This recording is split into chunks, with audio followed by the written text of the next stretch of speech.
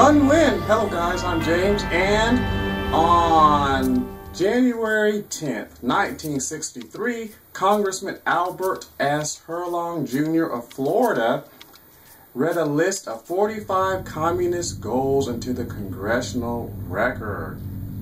This list, of course, was compiled by Dr. Cleon Skousen in his book, The Naked Communist, which was written in 1958. We are going to go through just 3 of them that I really didn't find interesting. It's just that I skimmed through it and I ran across some, and no, of course, I did not appreciate them. But I suggest you can go ahead and read it if you want to. It's from the book, The Naked Communist. You can actually search on the internet, 45 communist goals. So I guess I'll put this sideways. Let's start with number 26. Prescribe homosexuality, degeneracy, and promiscuity as normal, natural, and healthy. Now, I'm not going to comment on the very first one because a lot of people, haters of God, they think Jesus is a liar anyway and God's, whatever. So I'm not going to comment on the first one. But have you ever noticed it seems as though sexual promiscuity has popped up? I mean, it popped up years ago. Actually, I do specifically remember the year. I'm not going to tell you when, and I do remember, there are certain motion pictures that a lot of people see, and, people drop the, what's it called, the rating, so little kids can watch it. And I do remember the first time I ran across a movie that was PG-13, should have been rated R, because the girl had her top exposed. I mean, her bosom, it was inappropriate, and there was no excuse for it, even though they wanted to pretend it was something else. That's what it was. But that was the first time I saw it. But it seems as though even in children's movies that there's actually I saw one movie some years ago where, it was like, it must have been 8 to 12, 10, 5, maybe even 5 seconds of film on this thing, you just saw roll around in bed, whatever, and then that was it. In a child's movie, sexual promiscuity. Oh, it's okay. It's not okay. Never has been okay because it incurs a loss in other people's lives. But, just even, that's from the biblical perspective. But, I mean, come on. Do you want to, promote? But that was one of the communist agendas. Promote sexual promiscuity, that people can have sex and do whatever they want to, and they'll be fine. But we already know that's not fine. Children born out of wedlock, parents divorcing. They get together, they divorce, and the children are thrown around from all over the place, because, they're taught that you can have sex with anybody you want to. Then you got teenage pregnancies, little boys who are now fathers of, you can technically say fatherless children because they're not in wedlock, and it's called sexual promiscuity, anything goes, but it causes problems because it deteriorates, it just causes problems. It doesn't deteriorate the family unit, God's established family unit, but it causes problems because now then you got abortion has to come up now because you have sexual promiscuity, people fornicating, committing adultery, whatever, and now you got abortion has to come up now because now you told a little girl she can do whatever she wants to, now she's pregnant. Hello, it doesn't work. And now you got to deal with the abortion issue off when the real issue was sexual promiscuity. So it's interesting. So you need to ask the Lord what to watch for your kids. Okay. Next thing, what to watch for your kids. Do it for yourself. Here's another one. Number 28. Eliminate prayer or any phase of religious expression in the schools on the grounds that it violates the principle of separation of church and state. If I remember correctly from listening to certain persons and, reading, the concept of separation of church and state is not inside the Constitution of the United States of America. In fact, it's in the communist thing, the communist constitution, the social union of Soviet Socialist Republic, is in their constitution because that was atheistic nation that hated God, and they wanted, he went to town and, Stalin and other people, they shut down churches and things like that. But that's not in our constitution. We came here for religious freedom. We left because they needed religious freedom. Hello, that is the point of why the Pilgrims came over here, regardless of what anybody else says. They came over here for religious freedom because, if you had a king who was one religion, everyone had to be that. It was a state religion. The king was the head of the the church. And then the next, but if someone else showed up, his son decided he wanted to be another religion, he or she, then the whole state had to move to that religion, and he started having religious persecution because it was a state religion. So we came here so there would be no established state religion. We would not say this religion of the United States is officially this, and if you are not this, you will get thrown in jail. They wanted that particular freedom so that anybody, government officials, anybody can get up and say anything they want to about their God. Now, what they came up with, the people who hated God, pretending that that was supposed to be no government endorsed. Now, that was, of course, a godless group of people on, the majority on the Supreme Court. Because I'm sure some other people probably voted against it. I'm not going to get into it. I mean, you can't say the Supreme Court did, There are people who got some sense on the Supreme Court. But, they're like, hey, no prayer in school. They say no prayer in school, when actually all they mean is no governments, endorsed or sponsored, so the whole school doesn't say everybody has to be a Christian, otherwise whatnot, They say a prayer in school, you don't have to say it. It wasn't designed so that there would be no religion in school. Children, you can pray in school, you always could. It's just that the Supreme Court decided that teachers couldn't lead children into prayer. But a child can come in his classroom, they can pray before class starts. Do the research. It's on edu.gov. Okay, guys? Type that out. School prayer, edu.gov. I mean, it's there, but the thing is that there's no school endorsed where the principal doesn't get up and lead them in prayer.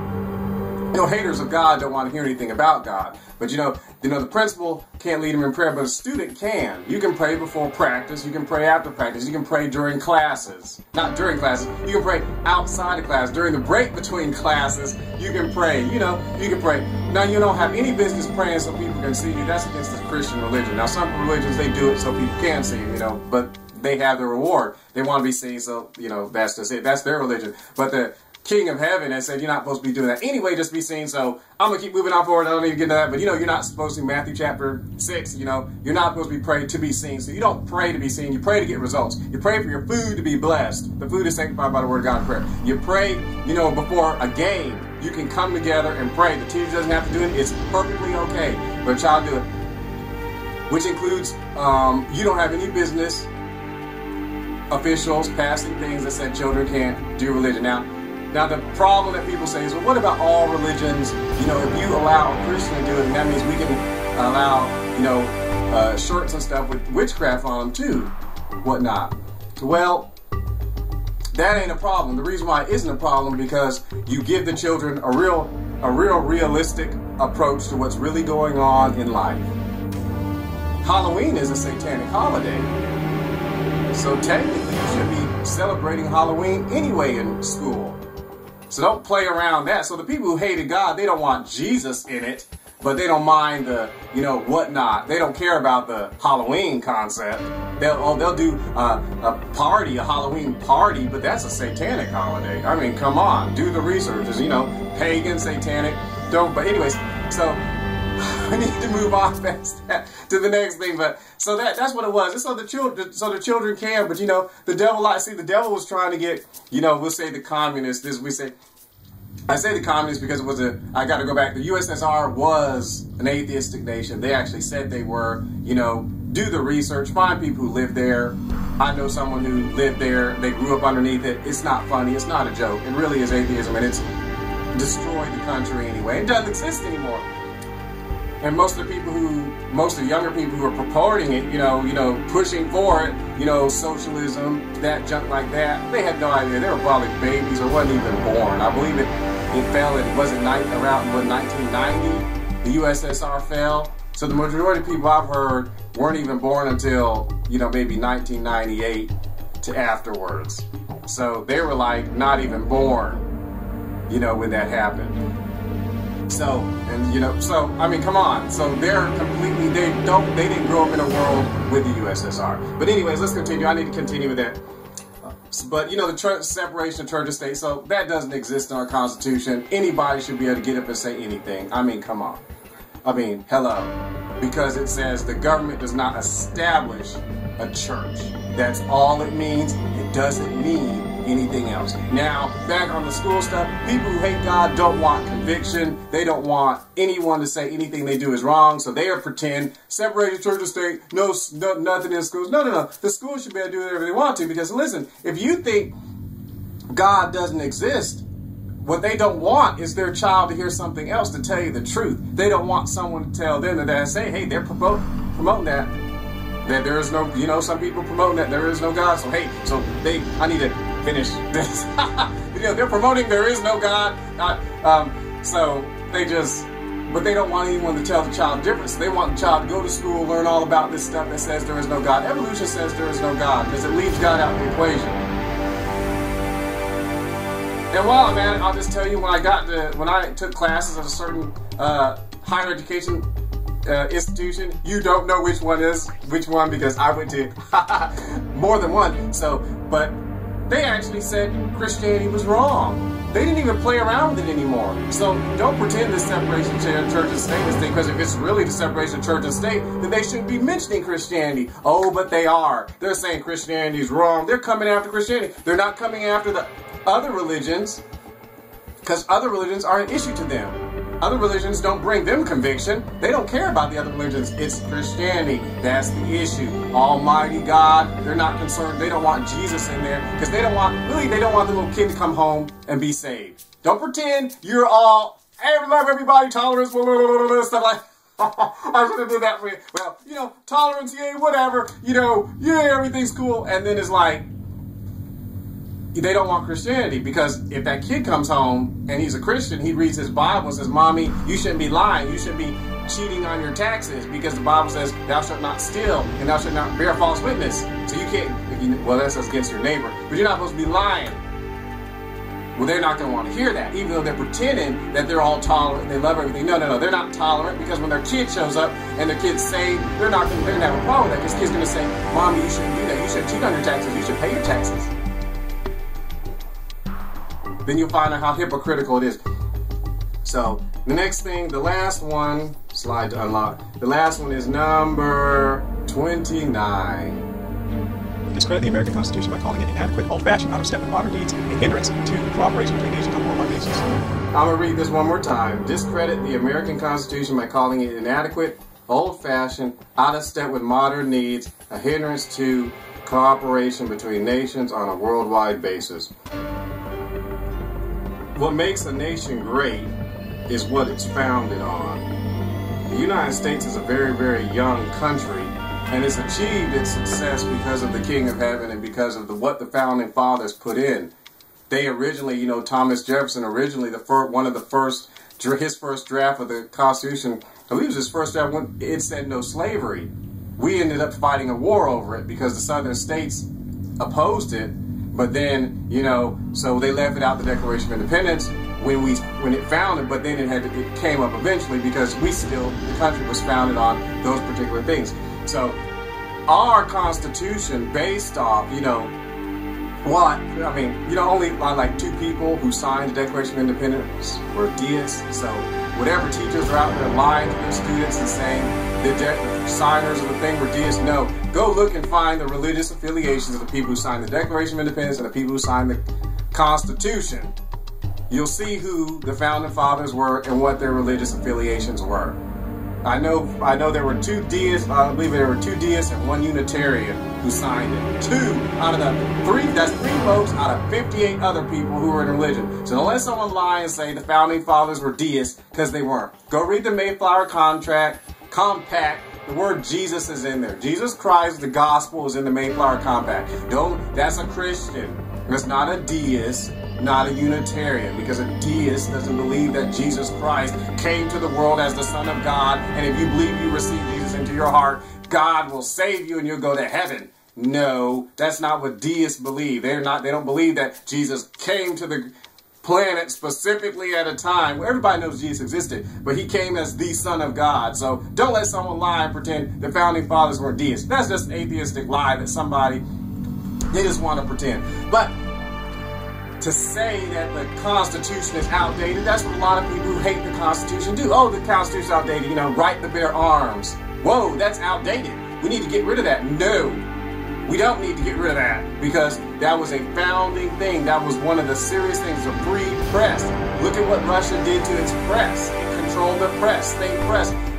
Cuba controls the press. People, you know, North Korea, countries that control, you know, I actually think you don't get YouTube or something in China.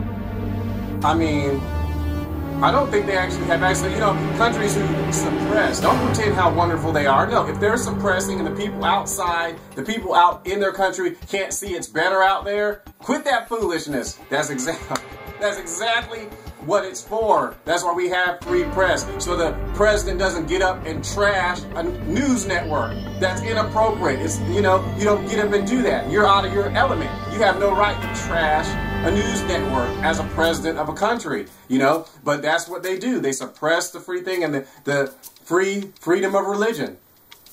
You know, they shall not establish a state religion. I mean, come on. When you establish a state religion saying nobody can be anything but this. See, establishing a state religion is also the same as establishing a quote-unquote non-religion. You know, the Supreme Court did decide some years ago, you don't need a religion, you don't need a deity to have a religion. I mean, that's true. You don't. So don't pretend that, you know, oh, we just don't believe in deity. No. You worship something. You're either worshiping yourself or science. You're lifting up something. Something is your moral center of the universe. That's the simple definition of religion.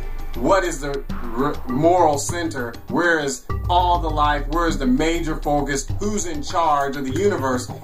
Your belief on who's in charge is basically your religion. So if you believe nobody's in charge, people can do whatever they want to, you know, then your idea is that mankind or whatever, either none, but, you know, ultimately mankind, because mankind, someone's got to be in charge. Someone's got to decide what's okay.